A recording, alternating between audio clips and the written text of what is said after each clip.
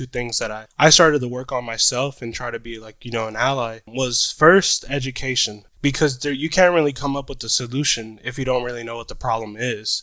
And so trying to learn more about what the problem is itself is like a key component to figure out how did we get here and how do we move forward.